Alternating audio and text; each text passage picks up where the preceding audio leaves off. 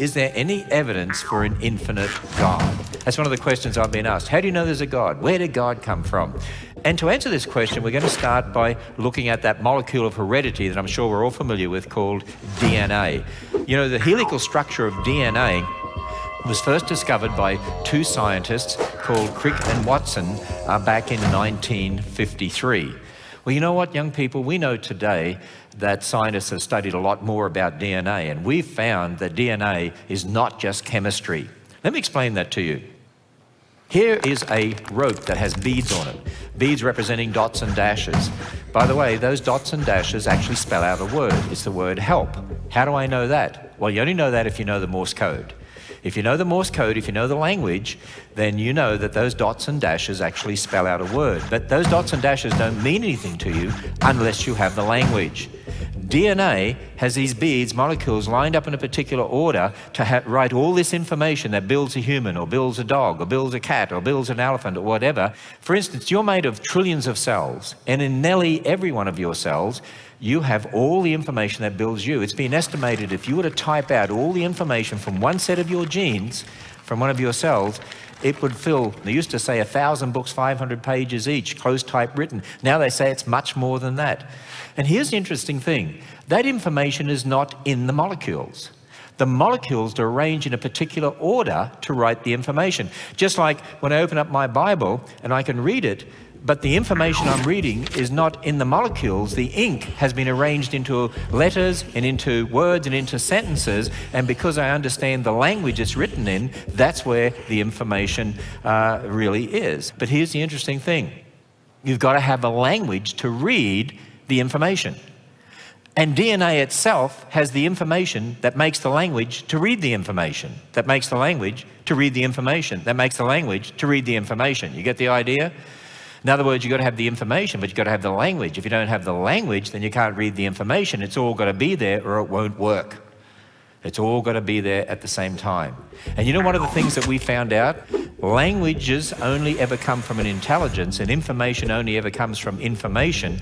DNA cries out that there's an intelligence behind life. It couldn't have happened by chance random processes. Matter on its own could never produce DNA. But if life evolved, matter had to produce DNA. But that could never happen.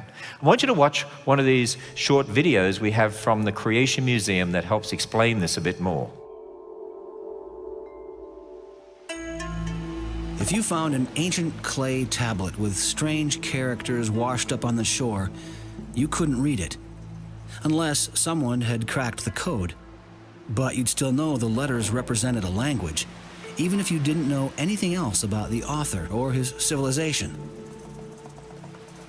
Language is recognizable, even if you can't read it. Take Morse code. It has three basic parts: dots, dashes, and spaces. These three simple parts are combined to represent letters. There are 26 letters in the English language, which are combined to form over 400,000 words. Those words can, of course, be combined into an infinite number of sequences or sentences. There is evidence that DNA represents a language. 4 basic units, called nucleotides, combine into a code for 20 amino acids. From those few amino acids, the body forms more than 100,000 proteins. Even if you can't read DNA, it still has all the hallmarks of language, a language that biologists are just now beginning to crack. Every tiny cell in our body is packed with 3 feet of DNA, 3 billion nucleotides. The similarity between DNA and human language is uncanny. In addition to codes, both use similar techniques to pack, access, rearrange, copy, and translate information. DNA seems to represent a language, the language of life. An unseen author, the creator of heaven and earth, has left a testimony of his existence in the DNA of every living thing. For those who believe in evolution, They believe that millions of years ago, somehow life had to arise from matter. As you think about that, it's not just a matter of saying life arose from matter. Life is built on DNA.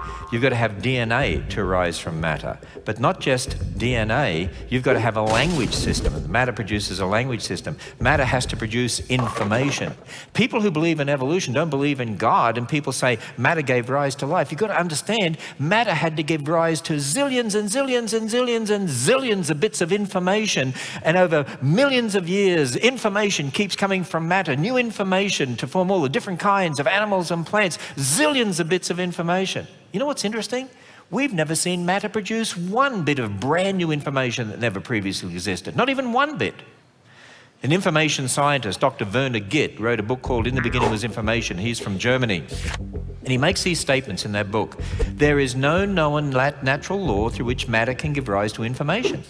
And he says this, a code system, in other words, a language, is always the result of a mental process. It requires an intelligent origin or inventor. DNA is a language system and an information system. It could not have come about from matter on its own. It's absolutely impossible. Now you might say to me, well, wait a minute. Well, what do the atheists say about that? What about those people who are scientists who don't believe in God? Don't they have an answer? Oh, I'm glad you asked me that question. I want to show you a video clip of an interview with Dr. Richard Dawkins. Who's heard of Dr. Dawkins? Dr. Richard Dawkins. Oh yeah, I think many of us heard of him. He wrote the book, The God Delusion. He's an atheist. He spends most of his life fighting against someone he doesn't even believe exists. A number of years ago, we had someone who interviewed Dr. Dawkins to ask him this question. Dr. Dawkins, you know, he's an atheist. Can you give an example, we only wanted one, where matter produces information and adds it into the genes? By the way, if evolution is true, it had to happen zillions of times. We just want one example, just one. I want you to see how he answered the question. Watch this. Professor Dawkins, can you give an example of a genetic mutation or an evolutionary process which can be seen to increase the information in the genome? There he is giving the right answer right now. Can you hear it? That is the right answer. There's no example. Now you might say, okay, that was years ago.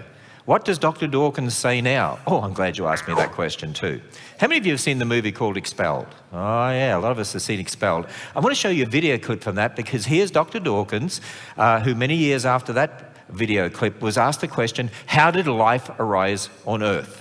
What do you think is the possibility that intelligent design might turn out to be the answer to some issues in genetics or in evolution? It could come about in the following way. It could be that at some earlier time, somewhere in the universe, a civilization evolved by probably some kind of Darwinian means to a very, very high level of technology and designed a form of life that they seeded onto perhaps this planet. Now, that is a possibility and an intriguing possibility. And I suppose it's possible that you might find evidence for that if you look at the details of biochemistry, molecular biology. You might find a signature of some sort of design. Do you know what he's talking about when he's talking about look at biochemistry and find a signature? He's talking about DNA. You know what he's really acknowledging? DNA cries out there's an intelligence behind the universe. He doesn't believe in God, so it had to be some intelligence from outer space that brought life to Earth. Let's go on. Biology, you might find a signature of some sort of designer. Wait a second. Richard Dawkins thought intelligent design might be a legitimate pursuit? And that designer could well be a higher intelligence from elsewhere in the universe. Well, but that higher intelligence would itself have had to have come about by some explicable or ultimately explicable process. It couldn't have just jumped into existence spontaneously. That's the point. So Professor Dawkins was not against intelligent design, just certain types of designers, such as God. Well, there you have it. There's one of the leading atheists in the world giving you the evidence to support his faith that life evolved. It came to Earth from outer space. And think about that for a moment, by the way. Dr. Dawkins, how did life on Earth get here? Well, maybe some civilization out there in outer space that it itself evolved, had to bring life to Earth. So if you go back to that planet, wherever it is, and you said to him, well, how did life on this planet first come about? Well, I guess his answer would be, well, there was another planet out there somewhere where life evolved and they brought life to that planet, they brought it to this planet. Well, okay, let's go back to that planet now. Now, how did life come about on that planet? Well, there must have been another planet somewhere out there and life evolved. And he mocks at us for believing in an infinite creator God. Do you know what? It's the atheist that has a blind faith because the evidence does not confirm their faith. What we see in biochemistry confirms in the beginning God. Isn't it exciting being a Christian? It really is. Dr. Dawkins has a blind faith. As Christians, we don't have a blind faith. Students, don't get the idea that Christians have a blind faith. Ours is not a blind faith, because if the Bible really is a revelation from God, and he's given us the true history here and where things came from and what life is all about, it'll make sense of the world. And it does. And science, true observational science, will confirm the Bible's history. And it does, over and over again. But then how do we answer questions like this? I remember I was at one conference, a little boy, I think he was about 7 years old, who came up to me and he said, Mr. Ham, yes, well, who made God? Oh, don't you just love those questions? And from a little boy like that, so how am I going to answer that? So I looked at him and said, well, son, if somebody made God, that'd have to be a bigger God who made God. Would that be right? Oh, yes, sir. Well, if you've got a bigger God who made God, then who made the bigger God? You have to have a bigger God who made the bigger God who made God, right? Oh, yes, sir. Well, who made the bigger God? You'd have to have a bigger God who made the bigger God who made the bigger God who made God, right? Oh, yes, sir. Do you know the only thing that makes sense, son? What's that, sir? You've got to have the biggest God of all, an infinite creator God. It's the only thing that makes logical sense. Young people, you learn at school about the laws of nature. Why are there laws that are the same today and tomorrow? If it's a random universe, it came about by random processes, why do we have the laws of nature? How can you trust them? Why do we have the laws of logic? If it's a random universe, why have the laws of logic? How do you know that your logic is the right logic, that it evolved the right way? How do you know that you're really understanding somebody else the way you need to? See, the only thing that makes logical sense is a biblical God. In fact, non-Christians and atheists like Richard Dawkins have to borrow from biblical principles to do their scientific research because he believes in the laws of nature. And he believes in the laws of logic, which only makes sense in the context of a biblical God. Isn't it exciting being a Christian? Think about it. The Bible is true. God's word is true.